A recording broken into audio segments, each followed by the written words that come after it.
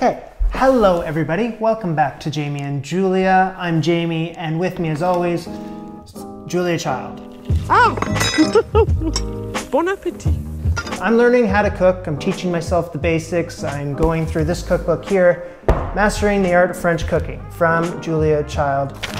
Today, I'm finally gonna make crème brûlée. It's been something I've been meaning to make for so long. Now the crème brûlée is just like this paragraph in the book. It doesn't look to be like it's like an official recipe. I can't tell. Because if I go to the other page, it's crème anglaise.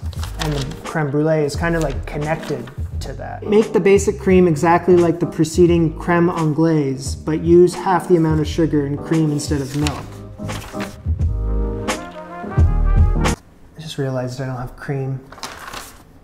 Son of a bitch.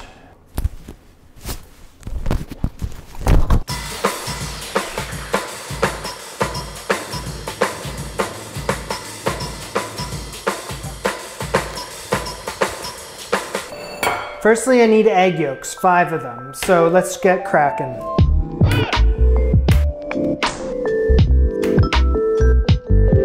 I need a bowl.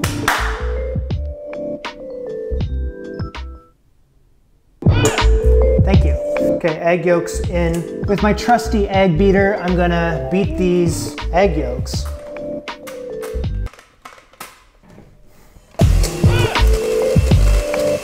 And then gradually add in the sugar. 2 to 3 minutes.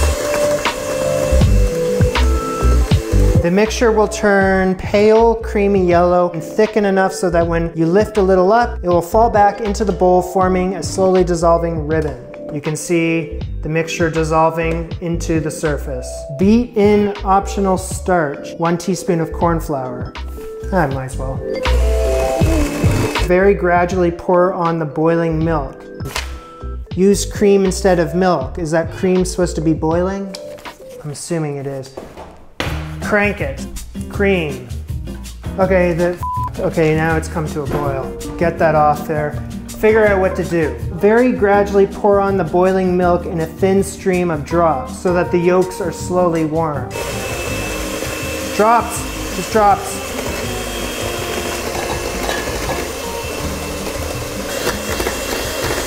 I'm gonna add this mixture back into the frying pan. It's over moderate heat, stirring slowly and continuously with a wooden spoon until the sauce thickens just enough to coat the spoon with a light creamy layer. Maximum temperature is 165 degrees Fahrenheit. This thing is thickening up. It's thickening up, it's thickening up. What's the temperature? Only 90 so far. 90. Keep stirring, it's really thickening up, so just keep stirring. I'm getting nervous about this mixture. I might have just made scrambled eggs. As soon as I added all this onto the heat, it just broke up. It's granular. It's following this recipe exactly. And now I'm all out of cream.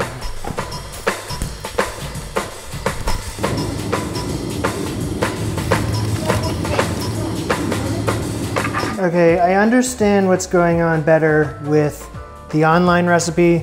This one in the book is just kind of confusing at certain points. So the mistake came right at the end because I heated that custard up way too long. So I won't do that again. But besides that, I think everything else went pretty well. Let me just get back to where I was before I screwed up. I'm gonna push fast forward and I'll see you then. I need that open.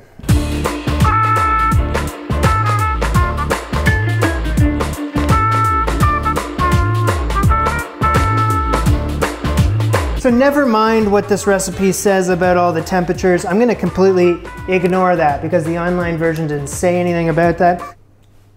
Oops. Okay, it is thickened right up. It coats the spoon like gangbusters, but I'm gonna get this off the heat. I don't wanna go to the store again. Strain the custard through a fine sieve. So 1 dessert spoon of vanilla extract. In it goes. 2 ramekins. How much do I fill up? To the top, I guess. These need to chill completely. Don't forget to cover them with plastic wrap. Now the book says 4 hours, but they're just in like little tiny ramekins. I don't think it's gonna take that long. Okay, so once they've cooled off, the book is kind of gonna leave me high and dry. So I need the online recipe to carry me home. So with a spoon and some brown sugar, sprinkle that on top.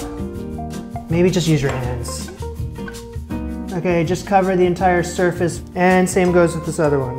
With your favorite blowtorch, torch it, I guess, right? Until it's caramelized on the very top.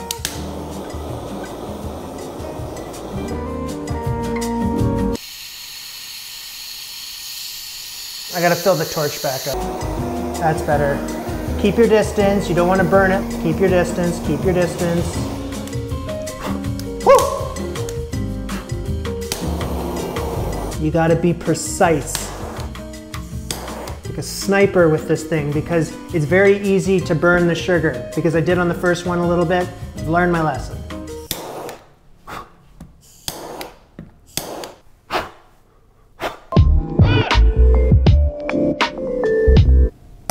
Did you hear that? I've been taking photos of it for a bit, so it's not as cool as it was when I first started, but I mean, it's gonna taste just as good, right? Let's try.